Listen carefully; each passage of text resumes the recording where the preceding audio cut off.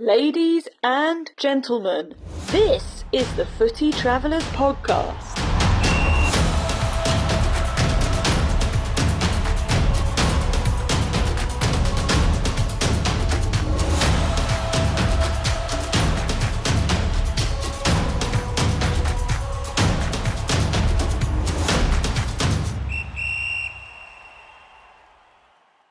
Footy fans, footy travelers, hello, and welcome to this episode of the Footy Travelers Podcast. You know, I really want to nail down a unifying name for our listeners. You know, I think it's out there. I think it'll find us.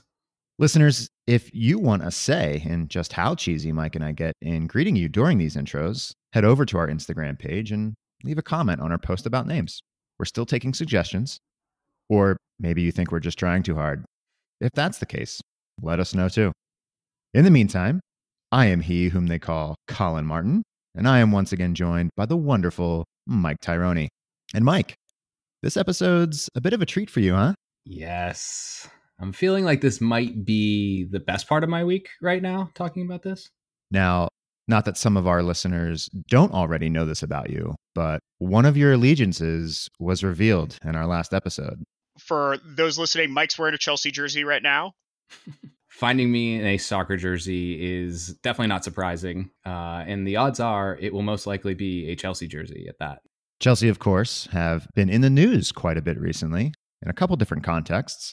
The more ongoing issue, of course, being the scandal of their soon-to-be former owner, Roman Abramovich, and his ties to the Russian oligarchy, and how sanctions against him and his assets have affected the club. As of this recording, I think we're down to the last 3 bidders to take over that ownership, a short list that includes LA-based sports billionaire Todd Boehly, and a consortium that now involves sports icons Serena Williams and Lewis Hamilton.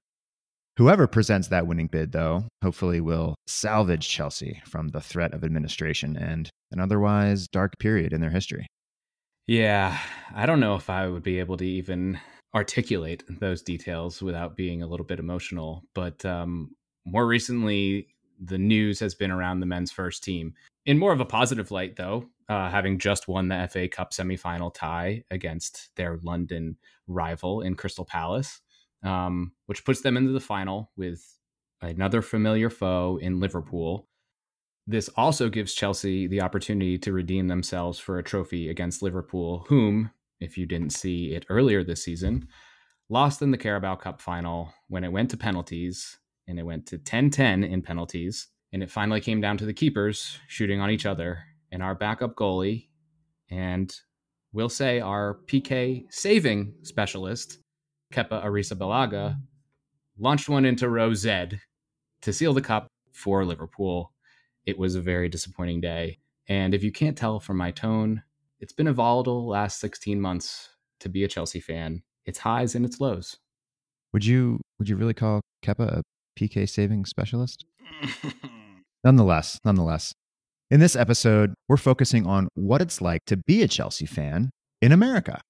Or should I say, a Chelsea in America member? You could say either.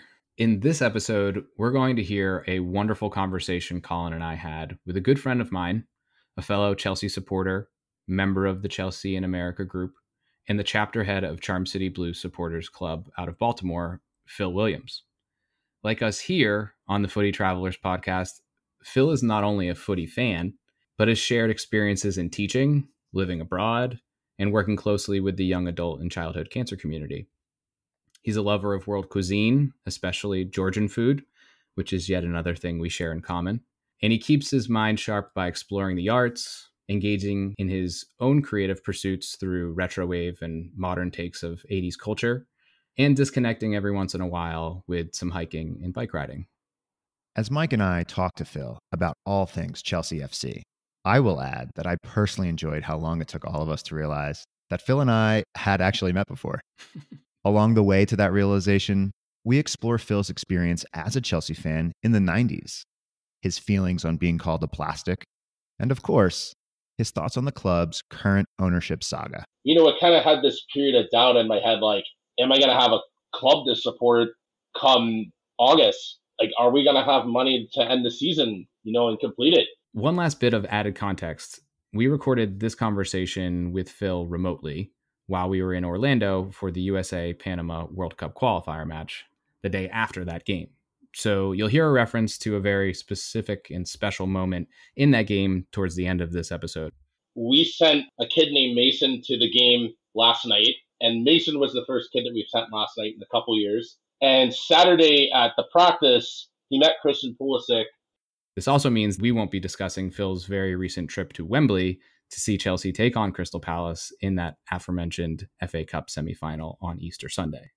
Well, Mike, are you excited? I'm excited, but even more so, I am carefree wherever we may be, because we are the famous CFC. All right. Well, let's listen in and hear what you're so excited about.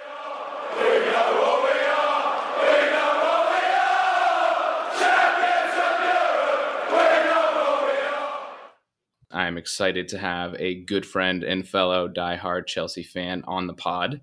It only took so long for Colin to accept and finally let my fandom creep into the episodes. But nonetheless, I have standards. Fair, that's fair.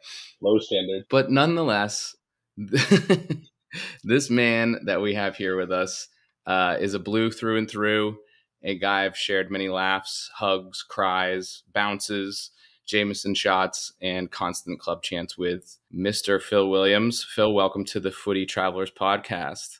Hey, thank you for having me. Good to be here and hanging out with you two guys tonight.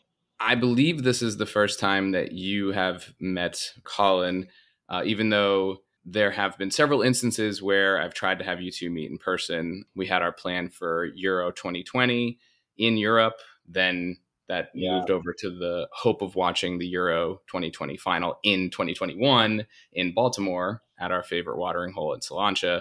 That also didn't happen. But here's our first virtual introduction, in-person meeting. Sure to follow. Phil, great to meet you, man. Been hearing a lot about you, especially recently as Chelsea's doing well in the Prem. But yeah, good to see you. And hopefully that in-person meeting comes soon. Pleasure to meet you as well, Colin. Yeah, I hope so as well. It'd be nice to talk shop over a couple pints in person. I'm bored of talking with Mike all the time, so it's nice to have I'm just joking, Mike. But it's good to have new faces. Hey, it gets old sometimes, doesn't it, huh? He's sick of me. I get it. Vice versa. We get sick of each other from time to time, but we love each other. Yeah. Well, Phil, I just want to jump right into it and ask you straight up. You live in America, from what I hear. Why Chelsea? All right, why Chelsea? So I'll try to keep this short because, as Mike knows, I can be very long-winded. But like most other Americans of my generation, I fell in love with the World Cup in World Cup '94, specifically the Netherlands team. From not watching soccer, I just was drawn to the orange shirts and good play. A lot of guys had dreadlocks on the team. I thought it was really cool. And then from there, I didn't really watch a lot of soccer after that, but I took a liking to Ajax. They became my team. And then in the mid-90s, maybe 96 or 97, ESPN2 randomly started showing Premier League on Monday nights, and I started watching a few games here and there. And I was immediately I was drawn to Arsenal and Aston Villa and Newcastle at first, but then Chelsea comes along, and I don't know. I think Chelsea lost the first couple of games I watched, but I knew they had Coors as a shirt sponsor and a couple of guys I recognized from World Cup '94, and then I watched the '97 FA Cup final on pay-per-view. Chelsea won 2-0, and Roberto Di Matteo scored 16 seconds into the game, and that's the moment I said, this is my team. And then moved to Japan the year after in '98 and watched a lot of the Cup Winners' Cup run when we beat Stuttgart in the final, and then it just kind of grew from there, and then it was growing and growing. And then I'll never forget this, in the 2000 we were in Champions League, played Barcelona in the round of 16, won 3-1 in London, and this is Barcelona with like Figo, Rivaldo, I mean pretty much like every prominent Dutch guy. Kluivert was one of my favorite players growing up, and I woke up at 3 a.m. in Singapore to watch the game in our hotel, me and my father. screaming like a madman at 3 a.m. And then 2 or 3 weeks later, go back to Barcelona, lose 5-1. I have to go to school after the game, and I have my first ever Chelsea jersey. I still have it here. I went to the bus stop crying because we got pounded 5-1. And It hurt from afar. Oh, it sucked. And again, another game I woke up at 4 a.m, and then my friend was like, "You must really love Chelsea." And I was like, "Yeah, I do love Chelsea." And then it's just blown up from there. So I love that. I love the backstory. And I feel like when we first met, you gave me a good part of that backstory, but there's a lot in there that I've learned just even from that response. So I think the Cliff Notes are always evolving, which is always great with you. So you are a big sports fan. As we sit here, you have a hockey stick behind you. So why is soccer your most loved sport? Or is it? Great question. It is. It definitely is. Most people that know me as Chelsea Phil. So I think that's well and true. Yeah, I do love hockey as well. I started playing soccer at age 5, and it just stuck with me. It's something I just kept playing. And then, also growing up in Ellicott City, Columbia area, where, youth soccer is very big in that area. That also kind of just drove it home. I played a lot of sports as a kid. Like I did baseball, I did basketball, but soccer was always I always got excited to play soccer. You mentioned being a fan of Chelsea, but also Ajax as well, I think. Mm-hmm. Ever been called a plastic? Oh, many times, especially since 2004. What were your thoughts or reactions when you heard that or recalled that? It was a little annoying at first, just very annoying. Like I don't know if it was annoying is the right word, but it was just really weird that a lot of Americans started liking Chelsea in the 2000s. Like people would recognize my jersey whenever I would walk out, and I'm like, "Oh, how do you know Chelsea? Like, what's going on?" But yeah, I didn't like it at first, but now I tell people like, "Oh yeah, I was a fan since '97," and I can spout out, like Mike knows, I have almost a near encyclopedic memory of Chelsea since then. So people realize real quick I'm not plastic. I'm definitely very much part of my DNA. So I think a lot of people believe that all Chelsea fans are plastic because of the new age, the new money, the new success. But how would you today personally describe the Chelsea fan base? Very varied, very diverse. I started when Chelsea was not well known, but it was right when we started winning titles. The first year I saw was it FA Cup, UEFA Cup Winners' Cup. We won UEFA Super Cup, beat Real Madrid, never challenging for Premier League. And now, it's like a massive global fan base. Chelsea in America has 31 chapters alone. There's other chapters that are not affiliated with Chelsea in America all across the U.S. There's Chelsea in Montreal. I met people from Chelsea, Toronto, like 6 years ago. Didn't know there was Toronto, but we're all over the globe now. So it's kind of like I guess the best way to describe our fans now is we're like not as obnoxious as Man United fans because they just talk about 20 times all the time and it's really annoying. They're like Duke and we're like North Carolina now. So it's a good analogy. I guess that's the best way we can describe it. Yeah, I think it's the best way I can describe it, honestly. And then, also, just it's easier to fly to London than like anywhere else in the UK. Like anywhere you go in the UK, most of the time you got to fly through London. And so speaking of flying to London and you being a fan for a little longer or beginning a little earlier than that 2004 era, have you ever been to Stamford Bridge? And how did you feel about being there as someone who, I'm presuming had watched from afar for so long? Oh man, this is like my greatest shame. So I've never been for a game. I've gone over twice, and both times I've had games rescheduled. Actually, so I've only walked around the outside. I've seen Chelsea every time they've come to the U.S. since 2004. That's about it. I'm kind of hoping, I got my fingers crossed, I'll get a ticket for the semifinal in Wembley on April 17th because I'm off that week. So I'm hoping that's my first experience seeing them live in the UK. But no, I haven't been yet. And it's kind of sad because, I'm 25 years next month, or May rather, that I'm supporting Chelsea and not going really just, it's kind of lame. So I need to change that. I always assumed that you had, and I know that shame though as well because I've been a fan for so long, and it was only until 2020, right before the pandemic, when I was able to get to Stamford Bridge for the first time. I had 2 matches canceled on 2 trips that I was there too. So I do think, I think when you meet people from the UK and they're like, oh, you're a fan of a club in our country, so that means you must have been to a match. That's like the full sign of like street cred kind of thing. And they find out you haven't, which is tough because, getting a ticket to these matches is not easy, especially from coming from the States. Like, you have to truly be like very dedicated and do a lot of logistics. And so I do think it's almost unfair to some fan bases to consider like your most diehard fans are ones that haven't actually stepped on the ground, because they can still be incredibly big fans just from, watching and supporting on television and other mediums.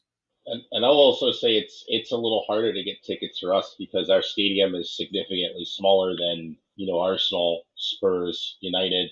Our stadium's smaller than Aston Villa as far as capacity goes.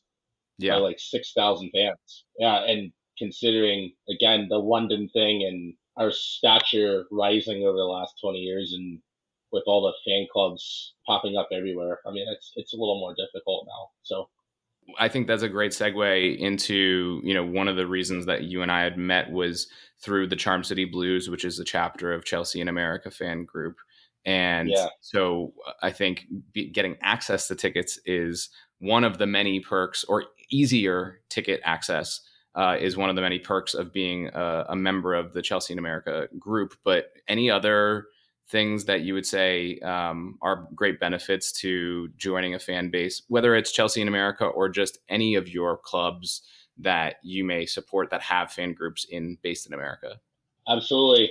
It's definitely beneficial to be part of them. Now, Chelsea in America is not officially recognized. It's like a coalition, but our club pivoted a couple of years ago where every supporters group around the world that has more than 20 people is now like an official supporters group. So that's also actually has eased the process, I think, a little bit. But it's definitely, for Chelsea supporters, it's definitely better to go through Chelsea in America. It's going to be a lot easier for you to get tickets, even for away matches. But definitely for home matches, it's a lot easier. You get access to the tour. You're going to find out about the summer tour more before everyone else, which hopefully we will be back this summer. That's the plan right now, is to come in July. Not officially announced because of obvious reasons. I'm sure we'll touch into that later. But yeah, it's definitely good. And then you also like find out like there's meet and greets happening, or in some cases, like with some of the other teams, like players or recently retired players have gone to their pub and hung out for a couple hours, and you wouldn't find that out without joining the clubs. Like, I hate saying this word, but Tottenham came and they had a couple players go to their bar. Patrick Vieira came to our bar one time at night, but it wasn't for like summer tour with Arsenal, but he just popped in randomly, and there just happened to be like a couple Arsenal guys there. So it was a big thrill for them. As a member of the Chelsea in America group, I think even just the exposure to the news of the club and other, really important aspects of just being a fan. And one of the things that we'll probably touch upon in a little bit later about, what's going on with Chelsea right now, as people are probably very sure of. They know all that's going on. Salacious lead-in, Mike. Salacious. But I think there is a lot of benefit to just having access and hearing a lot from the club sort of indirectly through the fan bases, rather than just sort of, being an attendee at one of the signature bars.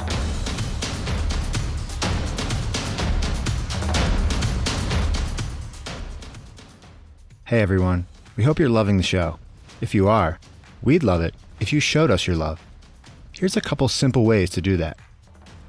Be sure to hit subscribe or follow wherever you're listening to this episode.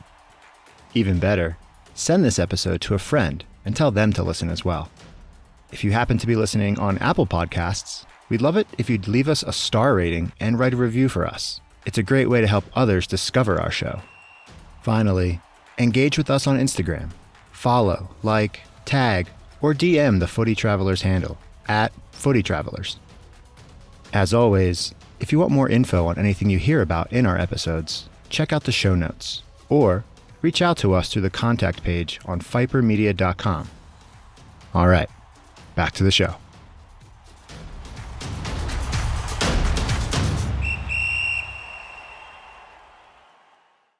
Well, let's ride this this momentum here and bring up that salacious topic Mike alluded to earlier. Phil, I think even you mentioned the summer tour that probably won't happen this year for a particular reason. As a non-Chelsea fan, I have some questions that have just been on my mind about this whole situation for a while, and I definitely want to get your perspective. All right. And this is great for me and you, Phil, because we haven't really met each other yet. So a lot of our listeners, I assume, have heard about Roman Abramovich, the owner of the Chelsea Football Club, his ties to the Russian oligarchy.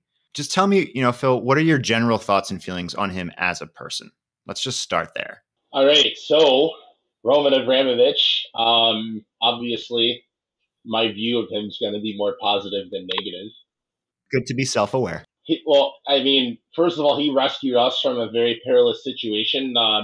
This is not an unprecedented time for Chelsea. I think the year I was born in 1982, we were sold for £1 to the previous owner. And then right along the time that I came along as a supporter, we were racking up debt like crazy, spend, mostly on wages. And then that summer that Abramovich came in, we were 30 million in debt. And 30 million in 2003 was big. And I specifically remember the last game of that season in 02-03. We just happened to play Liverpool in the last game, and it just so happened that whoever won the game won the Champions League, or made the Champions League. And we fortunately won and pretty much saved the club. Otherwise, we were going to do a Leeds. And then Abramovich came in that year and saved us from a very, very bad situation. And then, all the money pumping came in and we were winning and we all loved them. And I think from a football aspect, more good than bad, he led us to just watching us winning a league was like the most surreal thing ever. And that was only 7 years in for me. And I still remember everything about that day. But then, also the bad thing is rifling through managers, constant payouts, having to restructure the way the clubs run after FFP came in. But I think he's definitely very passionate about the club. It's weird to say that about a guy who owned our team for 19 years, and I've never heard his voice, ever. I don't think he's ever given an interview. I think one print interview, but never done an in-person interview. So he's always had this air of mystique or a bit of unknown about him because no one knows what he sounds like other than the people that work there. But, the bill started to come off in 2018 with there was a spy poisoned, and he hasn't been in the UK since then or hasn't lived there. And, you kind of sort of realize, or it was a bit of a real world reminder that sometimes oligarchs, well, most of the time they're going to be connected to people higher up in Russian politics. And, I think people understood that, and those links have always been there. I think we've just ignored it because of the success. It's genuinely seemed like he's tried to distance himself from Putin since then. I don't know. And that's just what it seemed from my perspective. And, he's done a lot of good for Chelsea as well. Single-handedly spearheading the campaign to end anti-Semitic chants at Stamford Bridge, most notably against one particular club. He's been the forefront of that. He is Jewish after all. And, he also recently got Israeli citizenship, I think, in 2019. So he's led a lot of good campaigns like that and letting the NHS workers stay at the Chelsea Hotel at Stamford Bridge for free at the onset of the pandemic. And he's also done a lot of good work to advance, the lives of Jewish people around the globe. But the situation now, it's like maybe he's been trying to distance himself from the connections, but the connections are still there. He owned the company that supplied steel for Russian tanks. That's been known for a long time, but it's becoming more prominent now. So, you have to take the good with the bad. I have more good opinions of him. I think not just from a footballing perspective, but as a person. But again, he's very mysterious. I know almost anything that happens with Chelsea. That's one of the first things I read about every morning, and I've never heard the guy talk. So you don't know what's happening in the shadows, really. It's crazy. I'm the same way. We'll see what happens. There's this huge mystique about him. And I think the fan base has been able to grow so substantially under his ownership. And you see it in a lot of football clubs now when the new money comes in and they just are able to make an immediate impact. And I think that's where you win fans over, right? Like winning fans over is by winning matches, winning trophies. And they sometimes will forget about how that money is made. And I think now, because the world is just highlighting a lot of the issues that are swirling around the sport itself and asking more questions about ownership and affiliations, I think Chelsea fans specifically are maybe having some doubts over, their fandom, their allegiance. How do you feel all of this kind of constantly evolving, changing story that's happening around the club has impacted your allegiance and then also the fans themselves? How do you think it's impacting them and the players? I think I don't know how the players feel. I can imagine what's happening with them now. I mean, up until last week, we didn't know if they were going to get paid in April, and same with the backroom staff. Like, you never hear about like the people who like wash their jerseys at training every day. You didn't know if they were going to get paid. I mean, they're impacted too.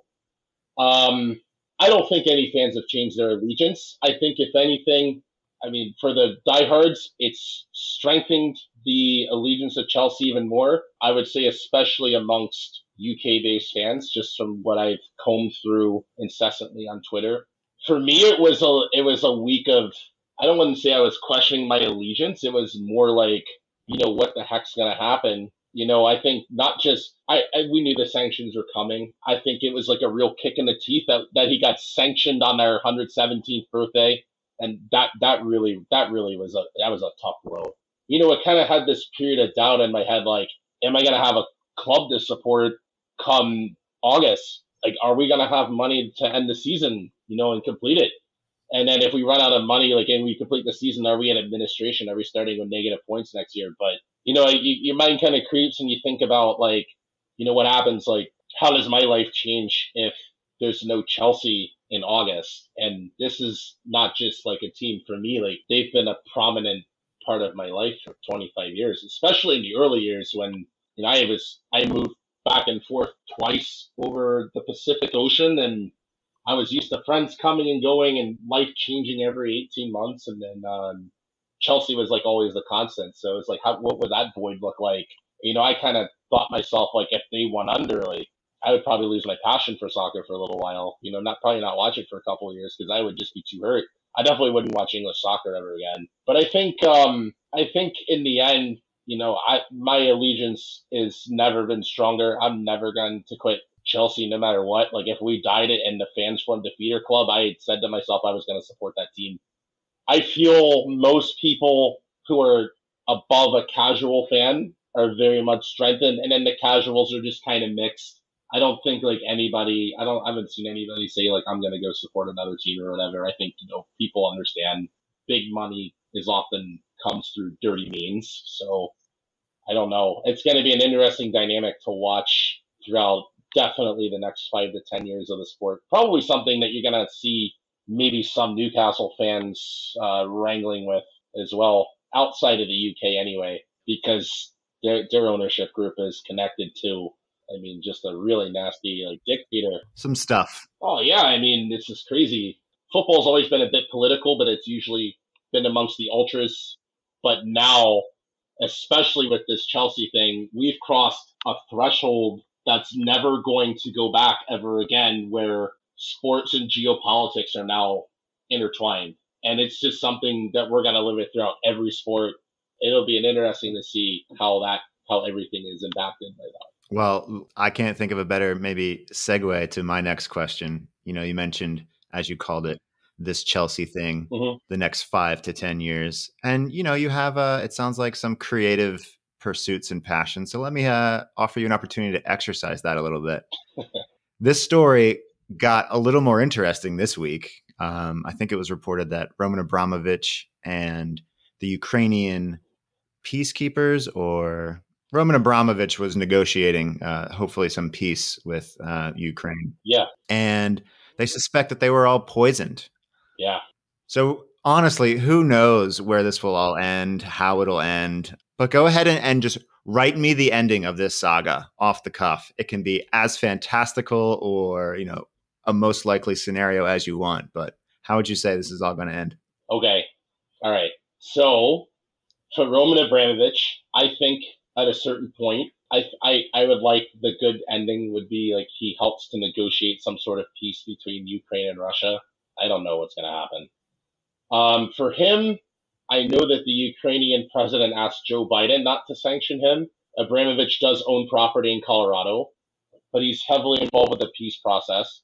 So if there is peace, I think he will definitely go good on his promise to donate more of his own personal fortune to help rebuild Ukraine. And I think the public perception of him in the Western world will go back to being a favorable one. Now he will never own a club in England ever again, that's for sure. I think he's trying to buy another club right now somewhere else in Europe, but I don't know how that's going to work. As for Chelsea, we're going to have a new owner in the next 30 to 35 days. At this point, I hope it's the guy who's like in the LA Dodgers. I think he'll buy the team. He'll have to sink £1 billion into the stadium to redevelop it, because if we want to stay competitive, stay competitive with Man City and stay competitive with Liverpool, and maybe Arsenal, if they ever change their business structure around a little bit and get a little more aggressive with pursuing trophies, because I don't think they've been a really well-run club, but they seem to be back now. They backed the manager and they made good signings, so looks like they're proper back. So it's going to be like 4 teams we have to compete with. And in order to do that, we're going to have to expand the stadium. And that's a very complicated thing to do in our neighborhood. I don't know if you've ever been around there, Colin, but we had no shortage of bidders because of the postcode that we play in. We play in one of the most expensive postcodes in the UK, if not the most expensive. And the property values and all that. It's very complicated to get permits to do the work that we wanted to do for the stadium under Abramovich. So that'll take some time for the new owner to come in and do. And then after that, it's a question of how much money they have to spend on the squad. It could go like City and still have a lot of money left over after the stadium. And the stadium cost is kind of being built into the price of the club right now, which is why when this is all said and done, this is going to be the most expensive sports transaction in the history of sports. So that cost goes in, and then it's a question of how much they want to spend year after year. The Dodgers guy, I don't know how to say his last name, but he seems to understand what's going to be required. Boley, maybe? Yeah, probably Boley. But he seems to be the most grounded one on what it's going to take. Like, be competitive, win. Hopefully we can get to a point where we don't have to rely on spending $100 million on players all the time. And I mean, obviously, Mike, we spent all that money on Lukaku, but I mean, the amount of effort it took us to get that money in the first place. Hopefully we won't have to do that again. But maybe we'll probably either stay strong or we'll probably wobble a bit like Arsenal did for a few years, and maybe like Spurs, because funding your own stadium obviously is it's a heavy toll, especially for the way Arsenal went about it. I mean, that set them back for many, many years. But we could stay where we are or increase or probably slowly decrease for a couple of years and then go back up. I don't think we're gonna completely dive bomb. We're going to still be up there, and we're still going to probably be arguably the biggest sporting attraction in London. So I'm not too worried about the club per se, as long as Boley wins, and I'm pretty sure he probably will. But again, it's just going to depend on how quickly we can get the stadium redeveloped.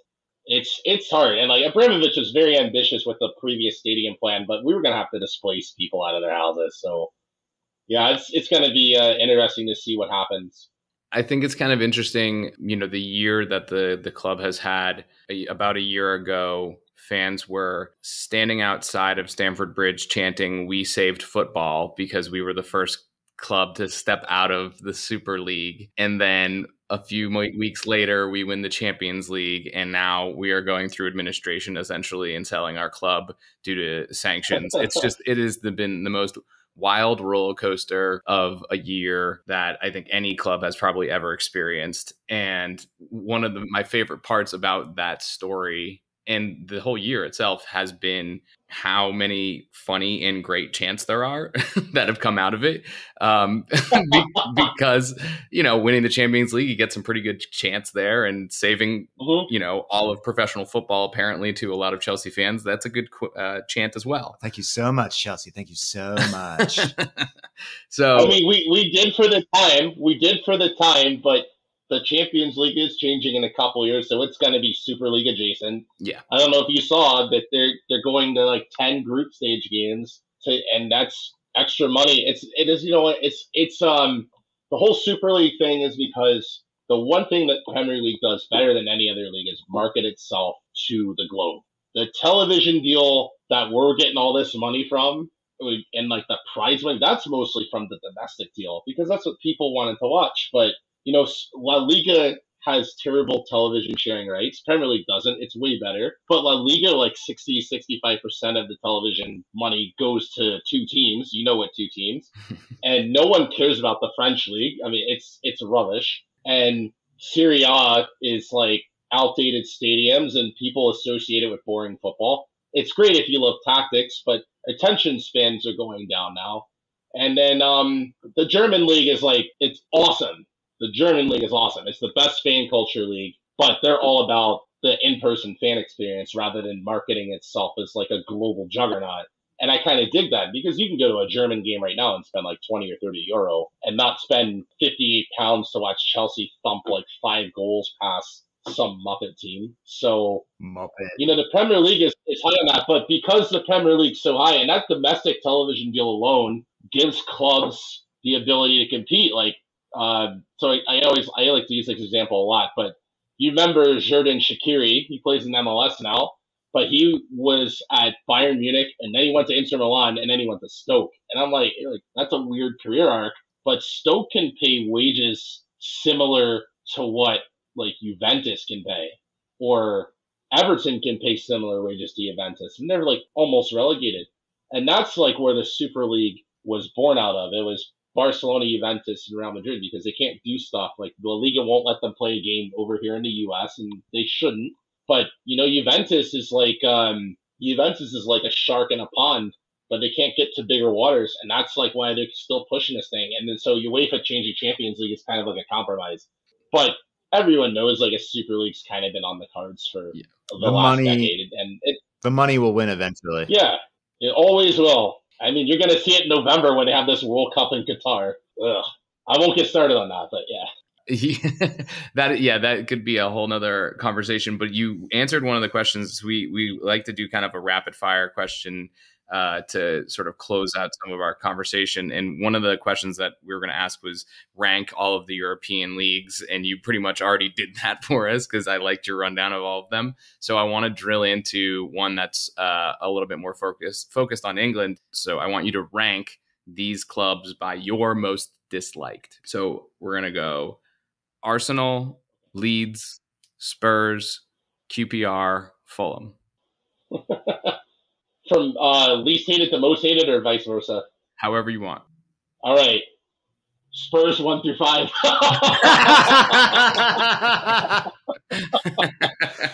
No, I joke. Okay. Spurs are 1, Leeds are 2, Arsenal 3, narrowly, QPR 4, and 5. Like, I don't even want to put Fulham in this. Like, I don't hate Fulham. I had a feeling. I had to throw them in there. I had to throw them in there as sort of like this weird outlier because I knew it was more like territorial grounds. It wasn't really like much hatred. They're not a threat. Yeah. It's the best away trip. It's the best away trip. You guys got to go a mile further. Yeah, exactly. I don't hate Fulham. I'm like apathetic to them. I heard some of their fans are apathetic as well. Let me bring one to you from the Chelsea perspective. You're a USA guy. CP10 is a member of your favorite club. If Christian Pulisic wanted to transfer, which team would you be okay with him going to, and which team would it break your heart if he went there? I'm gonna try and not answer Spurs for this. I have to be original. Okay. It would suck if he went to Liverpool. And then what team I would love for him to go to? Or which one would hurt the least? Any team outside of England really would be great, but I would love to watch him go play in Spain. Not even for like Barcelona or Real Madrid, but like Christian Pulisic playing for like Sevilla would be really awesome for me to watch him play there. So that'd probably be my first choice, just because that I feel like that's a club that would like he would go to tomorrow and like fit in really well with and be a starter. He wouldn't get tackled as much or injured as much in Spain. And I think that style of play there would suit him really well. Plus, he's already done England and Germany, and then like him going to France would just be so boring. Yeah, And then I agree. And then, Italy, maybe him going to Italy would be all right, but I'd rather see him in Spain. And like, plus like Sevilla is like the city in Spain. I really would love to go see a game. I don't care about the Bernabeu or Camp Nou. Like Seville's like a city I would love to go to see a game. So I would love for him to go to Sevilla. Christian, if you're listening, your fans would wholly support you moving to La Liga. Not yet. No. Okay, next question. You got to win a league with Chelsea first. Yeah, exactly. All right, next question. Captain JT, John Terry, or Captain Dave Cesar Azpilicueta? Oh, I got to go with John Terry. Azpilicueta is a legend. I think up until a year ago where he's starting to slowly decline. I mean, that's one of the best signings we ever made, Azpilicueta. But JT being the first guy from the academy in my fandom to come up, played there almost his whole career and gave us heart and soul and every tackle. I mean, on the field, what a legend. The king is born. But on the field. Phil, I don't know if you saw me throw my arms up when you mentioned Arsenal earlier, but I'm a Gunners fan, full disclosure. Probably should have said that at the top of things. Yeah. But, better late than never. I figured that out pretty quick. Sling me your best insult. About Arsenal? Ooh. Oh, this is, where do I go with this? There's so many insults I could say. But I would say, all my insults now are for Spurs. But I would say the most exciting thing about Arsenal the last 10 years has been Arsenal fan TV. Like, not even anything connected with your club. Like, no one gives a crap about Arsenal on the field. Everybody the whole football world wanted you to lose because we get a better episode of Arsenal fan TV when it happened. So, that alone right there. To be fair, the company is called Kroenke Sports Entertainment. So as long as you're being entertained, Stan is happy. That is, yeah. Got that Walmart money going in the Emirates. There you go. Touche. All right, next question. Back to the Blues. Yes. 2012 Champions League win or 2021 Champions League win? 2012. Solely because beating Bayern in their stadium was the greatest thing ever. I laughed at some of the Bayern people crying outside the pub because their asshole who was running their team at the time for years had slagged off Chelsea and Abramovich incessantly. He said one time at a Bayern General Assembly, I'm never going to pimp out the club like Chelsea's doing. And then we beat them in their stadium. And then the year after, their guy went to jail for tax evasion for a couple years. It's brilliant. Suck it, Bayern. I was so great. I still lord it over them every time they get. I always bring in 2012. Schweinsteiger came to MLS, and I was yelling, Danke Schweini, every time he got out of the near shot. I showed him a picture of him missing the penalty. Oh, my God. That was the best day of my life. The love definitely sounds real from you. Oh, my God. Oh, I still get goosebumps. So, Phil, one of the aspects of this show is, really a great excuse for Mike and I to just travel together and meet people who are also lovers of the beautiful game. So a few travel-oriented questions for you. You are currently in DC. What would you say are the three best things DC has to offer if anyone was traveling to DC? Oh, restaurants, diverse world cuisine. Anything you can think of, especially the Ethiopian food. The Ethiopian food here is amazing. Great Serbian food, Georgian food, culture, arts, the museums, especially the Smithsonian's because they're free. And there's a lot of stuff you can do in DC without spending a single dollar, which is also incredible. And green space.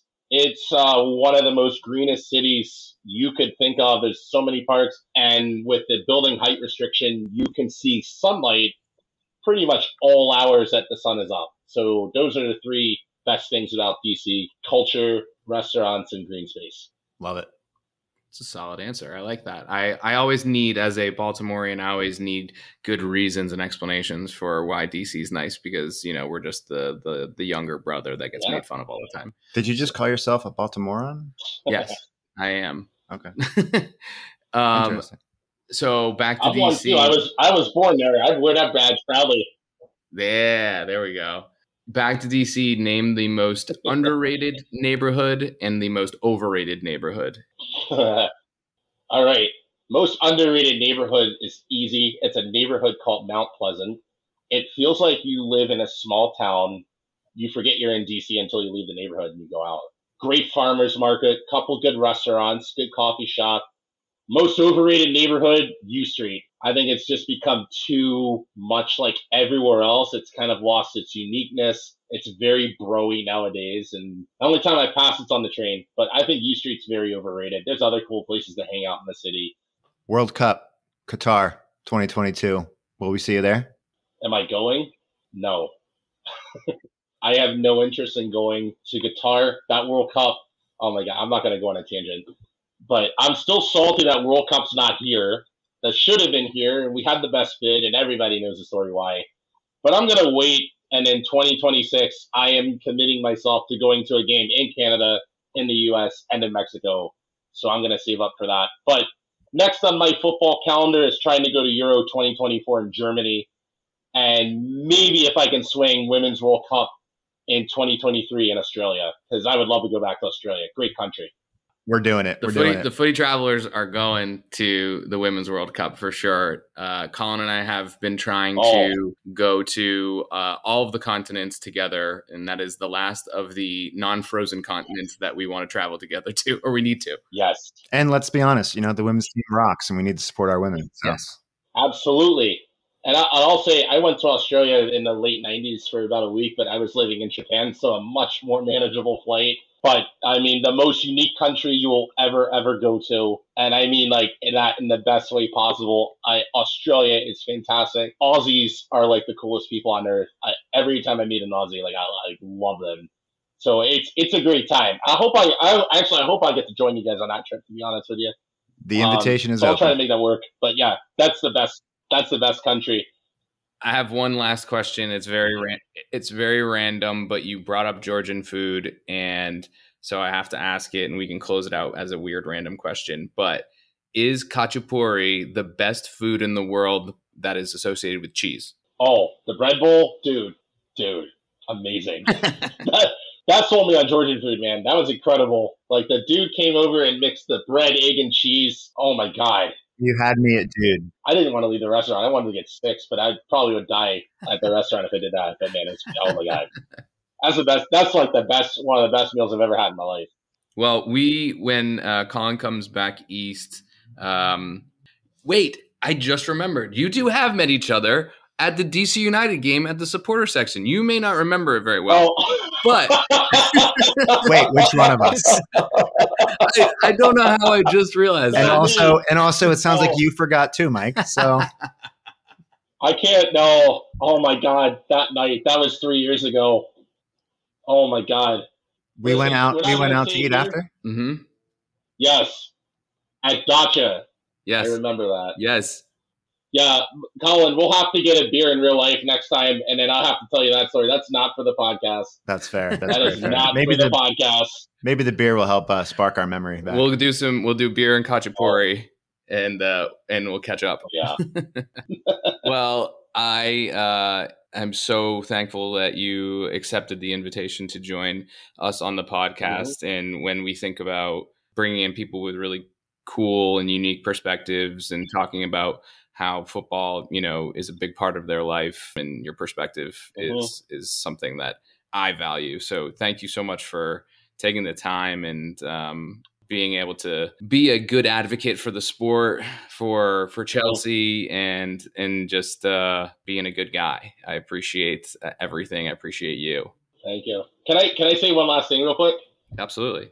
I want to shout out, speaking of Baltimore-based charity named Craig Willinger Fund that I'm on the board of. Mike knows it, but we sent a kid named Mason to the game last night. Mason is like our mission is we provide kids with cancer a chance to fulfill their soccer dreams, and it was named for Craig Willinger, who sadly passed away from leukemia about 10 years ago. And one of the last things he did when he was alive was he went over to Germany to go see Bayern Munchen. And we kind of kept that spirit on. And Mason was the first kid that we sent last night in a couple years. So we sent him last night with his family, and Saturday at the practice, he went to see the team train. They gave him a signed jersey. He met Christian Pulisic, and he told Christian Pulisic, if you score, can you please do the worm for me? And he did it last night. And then the men's national team Twitter tweeted it, and it went viral, and it was really crazy. And I was just so happy for this kid. I mean, he's such a great kid, and we don't know what the future is going to look like for him as far as will he make a full recovery. But it was so great that our organization exists, and being able to send kids to do stuff like this, or to go see our women's team, or to go to see Chelsea play, or AC Milan. I think we've sent a kid to Arsenal as well. But I wanted to shout out Craig Willinger Fund. Like, I've helped them. I'm friends with a lot of the board members, and I've known all of them for a long time. But I only joined the board 3 years ago, and this is like the first time that I remember we sending a kid somewhere. So thank you, Christian Pulisic, for making this kid's dream come true. And you really don't know how much it meant to him and how much it meant to all of us. So thank you, and a big thank you to USA Soccer for taking care of Mason this weekend in Orlando. And I was glad to see the team put on a good show for everybody. So. Yeah, we were at the game, and we saw the worm, and we saw the social media viral blow up of that tweet this morning. So definitely wishing Mason the best, and glad Christian was able to fulfill that wish for a lot of different reasons.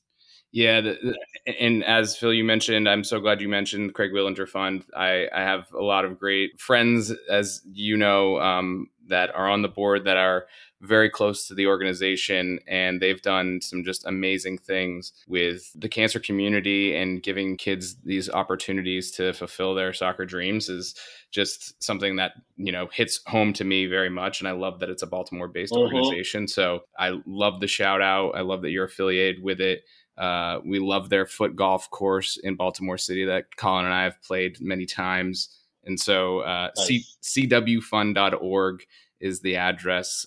Go and donate and help out, fulfilling these dreams of kids who are very deserving of it. So thank you for shouting that out, and very much respect for the work you do with them. Thank you. And thank you for having me on tonight. It was great to talk soccer with you guys, and let's do it again anytime. Let me know. Phil, I'd love to meet you again. For the first time.